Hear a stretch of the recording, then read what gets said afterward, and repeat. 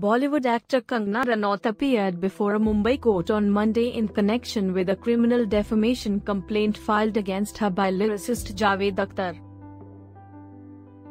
The court had last week said it will issue a warrant against Ranaut if she fails to appear on the next date of hearing on the 20th of September. Ranaut appeared before the Metropolitan Magistrates Court on Monday for the first time since summons was issued to her in February this year.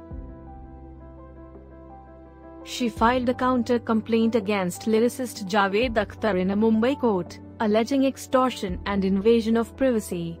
She also accused Mr. Akhtar of threatening her and said that she did not trust the judge at the Metropolitan Magistrates Court in Andheri.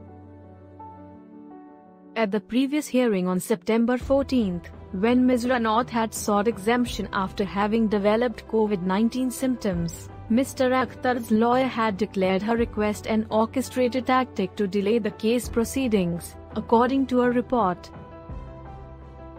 Stay connected with NYOOOZ for more updates. News Desk.